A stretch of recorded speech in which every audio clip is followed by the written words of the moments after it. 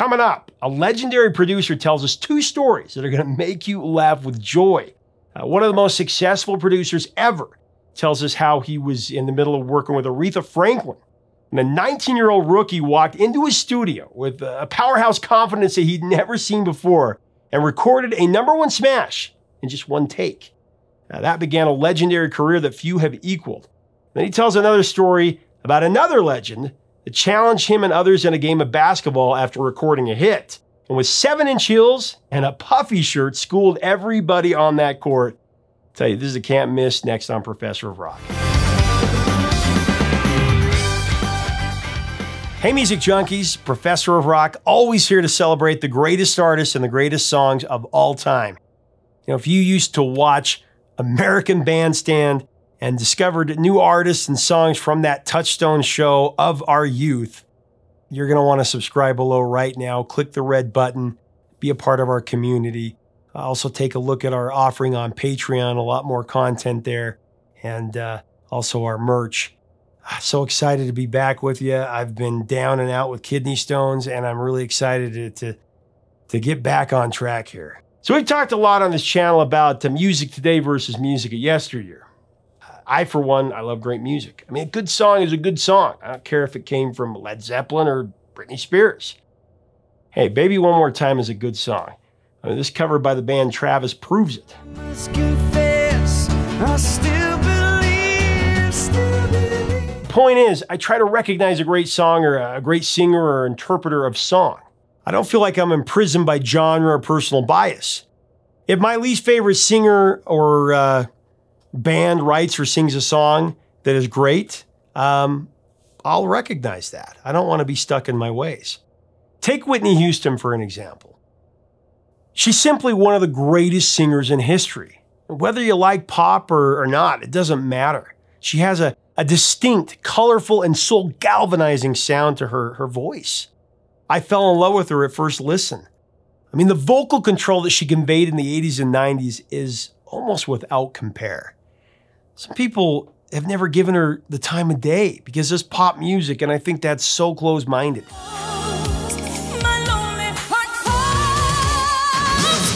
She was ripping up the charts at the very same time as the other queens of the pop machine, Madonna, Janet Jackson, of course later Mariah Carey and Celine Dion. I could go on and on. And even though I'm personally more partial to Janet overall in that department, Whitney's voice is just incomparable. That's why when the tastemakers of today throw out Taylor Swift, and Billie Eilish, and Rihanna, and even Cardi B, I try not to scoff at the comparison. I mean, I'm not trying to be rude, but none of those modern day chart busters hold a candle to Whitney or Janet.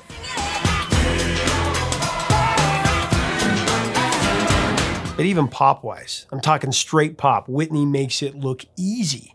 Take a song like today's #1 hit that we're going to cover. If you put it under the microscope, 1985's How Will I Know? It's a straightforward, hooky pop song sung by a very young Whitney Houston.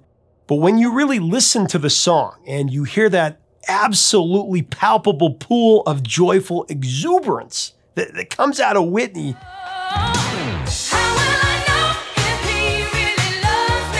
it's just feel good times 10. It's that pure and angelic voice that we miss so much since she passed away. And that joyous smile when she was singing those pop ditties, it was just so magnetic.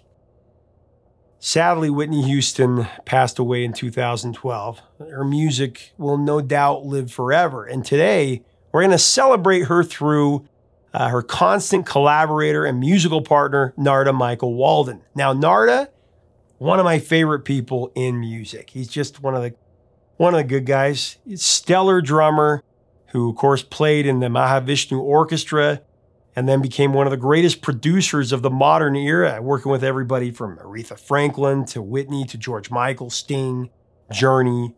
He just produced their new album that's about to come out, Elton John, just to name a few.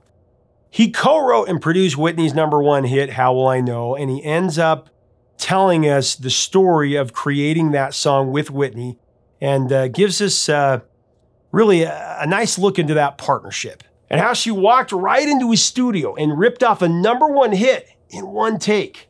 Narada Michael Walden also tells us the story of the time that he ran into Prince, and the Purple One challenged him and Morris Day of the time to a game of basketball in 7-inch heels. Stay tuned for some great stories. And as is always the case with Narada, it's a can't miss. As we step into this interview, I do want to thank our sponsor, Zenni Eyewear. Now, with over 40 million pairs sold, it's no surprise why. I mean, Zenni has really the most magnetic styles and distinct colors. They really up your style repertoire. Take a look at their newest styles at zenni.com. The link is below. So, Whitney, how will I know? One of the most incredible artists in the history of mankind. I mean, nobody sang or will ever sing like Whitney Houston. I mean, growing up and hearing her stuff, I was blown away. And this album, it has the ballads and it has the R&B, but they needed that pop song that really popped, take her to radio and take it to all generations. And that's exactly what it did. Thank you. Tell me what you remember about starting out, because you were working on some stuff with Aretha when you got called to do How Will I Know? Yes. Tell me about how that came together. I was cutting The Freeway of Love, Who's Zooming Who at the Automatic Studios in San Francisco for Aretha, and really focused, because I knew that had to be right. And I got a phone call from Jerry Griffith from Arista Records. And Jerry said, I really want you to work on a song for Whitney Houston. I said, Jerry, I don't have time. I'm really right in the middle of making this Aretha record. And he knew that. But he said, but you don't want to sleep on this because she'll be a big artist. I go, well, what? You know, Cissy was Houston's daughter. I go, oh, okay, I know Cissy Houston because she sang on my first album, Garden Love Life. I said, okay. He said, let me send you an idea of a song we got for her. I said, okay. And then a few days later, I got a song called How Will I Know? It was a chorus, but there was no verse. Wasn't it the demo that Shannon Rubicon did? That's George right, Merrill. that's right. They're geniuses, man. And I said, there's a strong chorus, but there's no verse. So I said, you know, I mean, I'd love to work, but I had to rewrite the song, if that's the case, and I had to make time to do that. He said, well, let me call the writers back, Shannon and George, and see how they feel about that. And it was like magic, boom, go ahead and do it. I said, okay. So I just stopped what I was doing for the minute, went to the piano, banged out, da da da, dun, dun, dun, dun, da da, boom, da da da, bum, bum, bum, bum, bum, bum, bum, bum, bum, bum, like that. It's just a sketch, you know?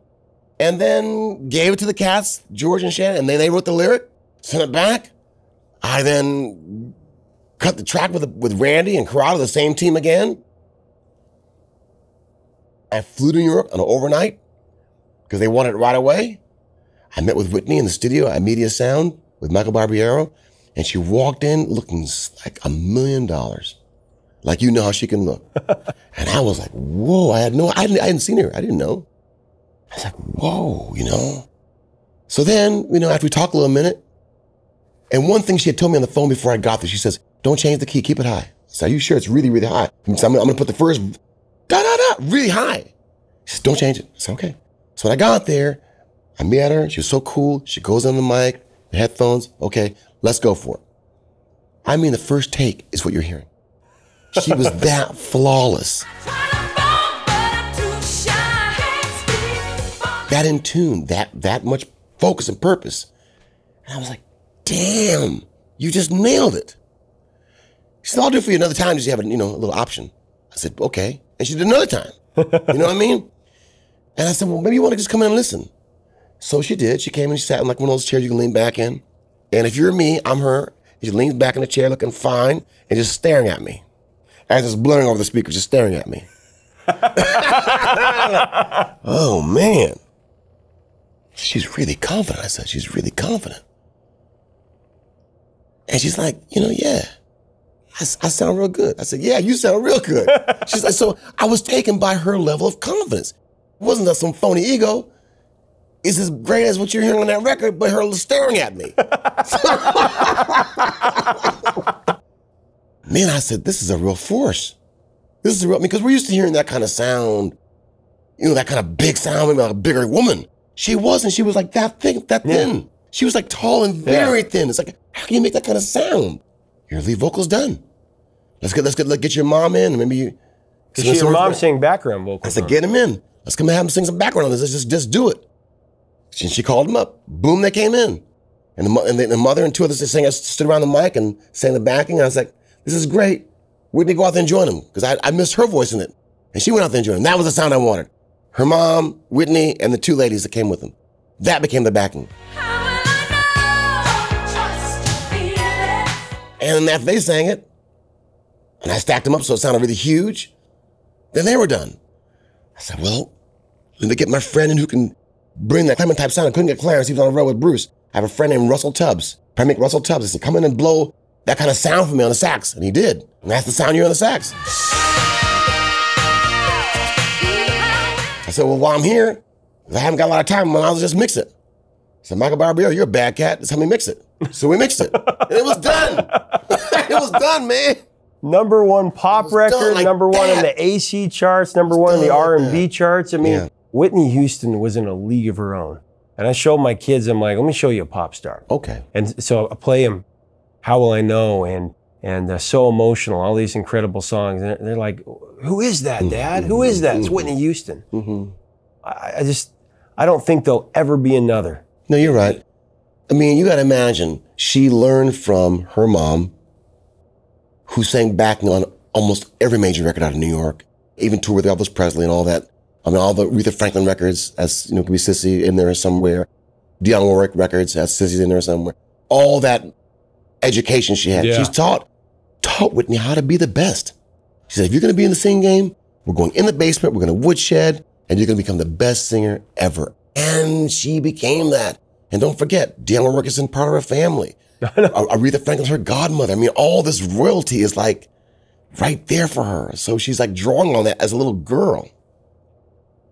And I remember I met her, not realizing it was Whitney Houston, on Garden Love Light. Sissy brought her daughter. She's like 11 years old. She sat in the chair and watched the session. She's a little beautiful little girl. That was Whitney. But I didn't realize that would be the girl I'd be producing in my life. But dang, she absorbed all that. So it's God's plan. I mean, you look at a person like Muhammad Ali, right?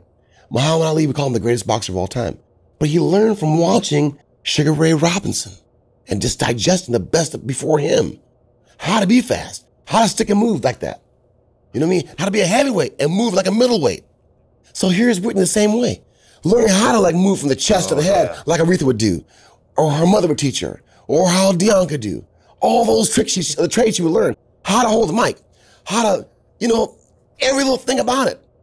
All that range, everything, all that power, all that how to look beauty. at the producer and stare the producer down when the sound of howling was flowing over the speaker and dare me to say anything. See what I'm saying? All that, man. At 19. At 19. Later on, she did that at the Nelson Mandela concert. It was always a special song to her. Did you ever hear when Sam Smith covered it?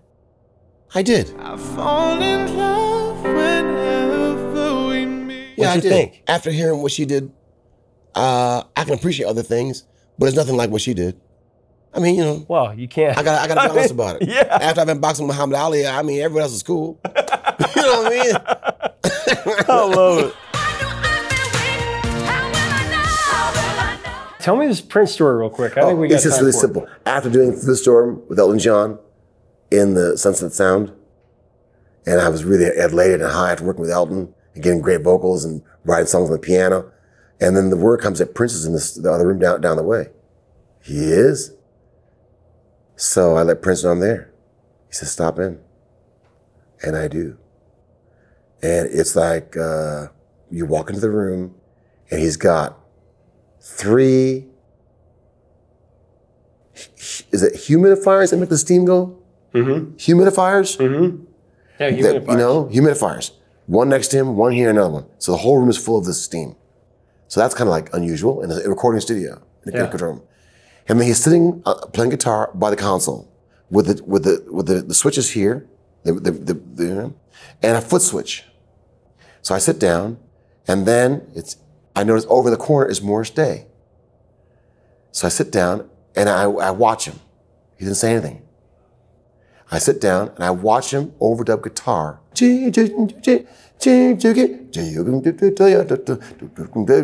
Stop it.